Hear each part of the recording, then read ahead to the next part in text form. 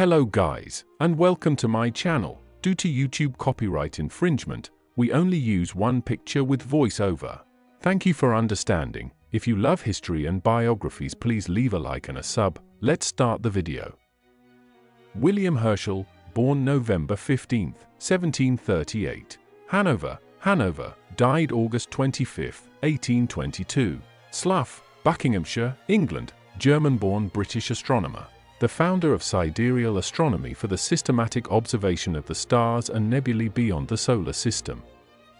He discovered the planet Uranus, hypothesized that nebulae are composed of stars, and developed a theory of stellar evolution. He was knighted in 1816. Herschel's father was an army musician.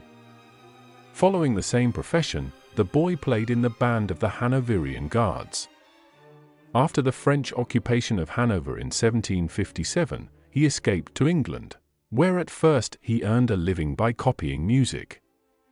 But he steadily improved his position by becoming a music teacher, performer, and composer, until in 1766 he was appointed organist of a fashionable chapel in Bath, the well-known Spa. By this time, the intellectual curiosity he had acquired from his father led him from the practice to the theory of music, which he studied in Robert Smith's Harmonics.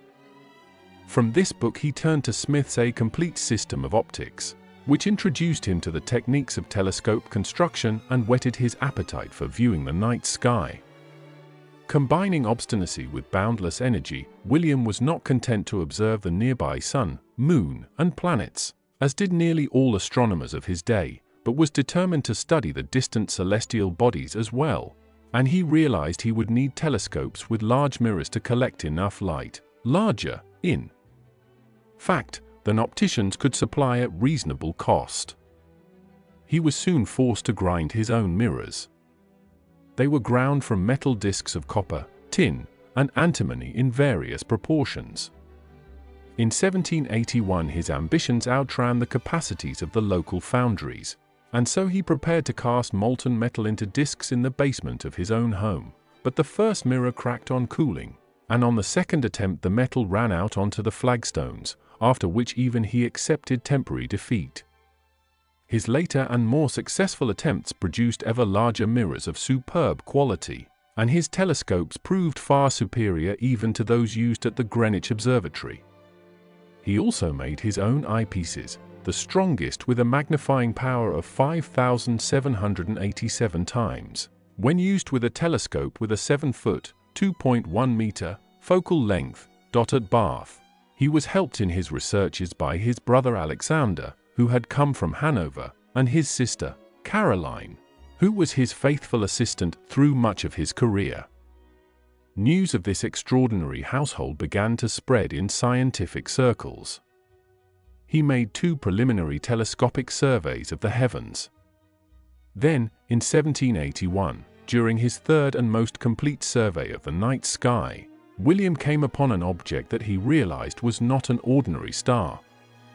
It proved to be the planet Uranus, the first planet to be discovered since prehistoric times. William became famous almost overnight. His friend Dr. William Watson, Jr., introduced him to the Royal Society of London, which awarded him the Copley Medal for the discovery of Uranus and elected him a Fellow. Watson also helped him to secure in 1782 an annual pension of £200 from George III. He could thus give up music and devote himself exclusively to astronomy. At this time William was appointed as an astronomer to George III, and the Herschels moved to that Chet, near Windsor Castle. Although he was 43 years old when he became a professional astronomer, William worked night after night to develop a natural history of the heavens. A fundamental problem for which Herschel's big telescopes were ideally suited concerned the nature of nebulae, which appear as luminous patches in the sky. Some astronomers thought they were nothing more than clusters of innumerable stars, the light of which blends to form a milky appearance.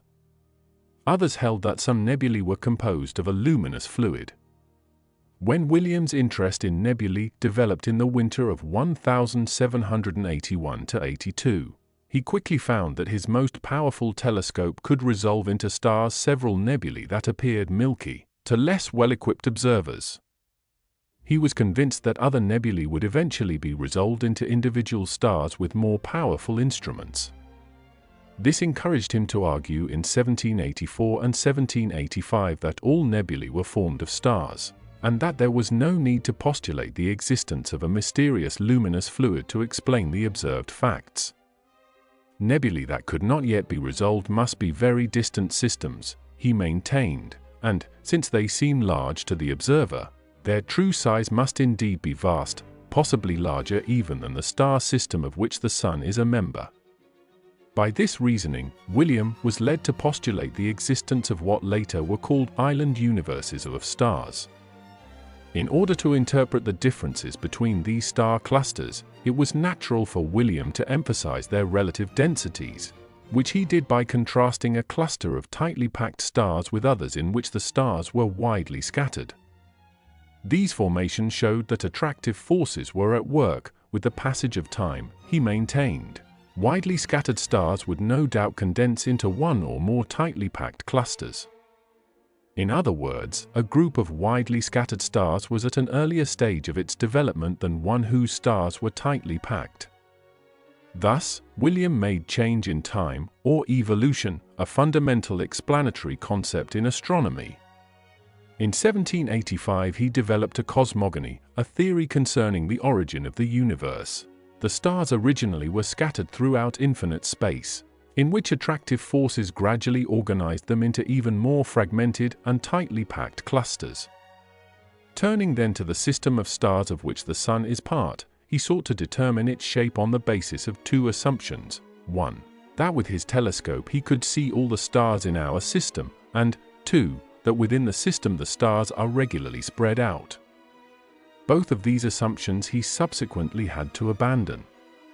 But in his studies he gave the first major example of the usefulness of stellar statistics in that he could count the stars and interpret this data in terms of the extent in space of the galaxy's star system. Other astronomers, cut off from the evidence by the modest size of their telescopes and unwilling to follow William in his bowdlerizing, could only look on with varying degrees of sympathy or skepticism. In 1787 the Herschels moved to Old Windsor, and the following year to nearby Slough, where William spent the rest of his life.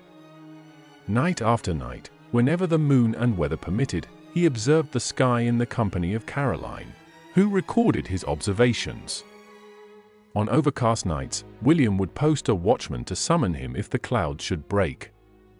Often in the daytime, Caroline would summarize the results of their work while he directed the construction of telescopes, many of which he sold to supplement their income. His largest instrument, too cumbersome for regular use, had a mirror made of speculum metal, with a diameter of 122 centimeters, 48 inches, and a focal length of 12 meters, 40 feet. Completed in 1789, it became one of the technical wonders of the 18th century. William's achievement, in a field in which he became a professional only in middle life, was made possible by his own total dedication and the selfless support of Caroline. He seems not to have considered the possibility of marriage until after the death in 1786 of a friend and neighbor, John Pitt, whose widow, Mary, was a charming and pleasant woman. Before long, William proposed marriage. He and Mary would live in the Pitt house, while Caroline would remain at Observatory House in Slough. But Mrs. Pitt was shrewd enough to realize that William's commitment would be to Observatory House, which they made their principal home after their marriage on May 8, 1788. William continued his labor in astronomy, but as the rigors of observing took their toll of William's health, he came to appreciate more and more the comforts that Mary's sensible management brought to his home. William's grand concept of stellar organization received a jolt on November 13, 1790, when he observed a remarkable nebula, which he was forced to interpret as a central star surrounded by a cloud of luminous fluid. This discovery contradicted his earlier views. Hitherto William had reasoned that many nebulae that he was unable to resolve, separate into distinct stars. Even with his best telescopes, might be distant island universes. Such objects are now known as galaxies. He was able, however, to adapt his earlier theory to this new evidence by concluding that the central star he had observed was condensing out of the surrounding cloud under the forces of gravity. In 1811 he extended his cosmogony backward in time to the stage when stars had not yet begun to form out of the fluid. This example of Williams' theorizing is typical of his thinking, an unrivaled wealth of observations interpreted by means of bold though vulnerable assumptions. For example, in dealing with the structural organization of the heavens, he assumed that all stars were equally bright, so that differences in apparent brightness are an index only of differences in distances. Throughout his career he stubbornly refused to acknowledge the accumulating evidence that contradicted this assumption. Herschel's labors through 20 years of systematic sweeps for nebulae, 1783 to 1802, resulted in 3 catalogues listing 2,500 nebulae and star clusters that he substituted for the 100 or so Milky patches previously known. He also catalogued 848 double stars, pairs of stars that appear close together in space, and measurements of the comparative brightness of stars.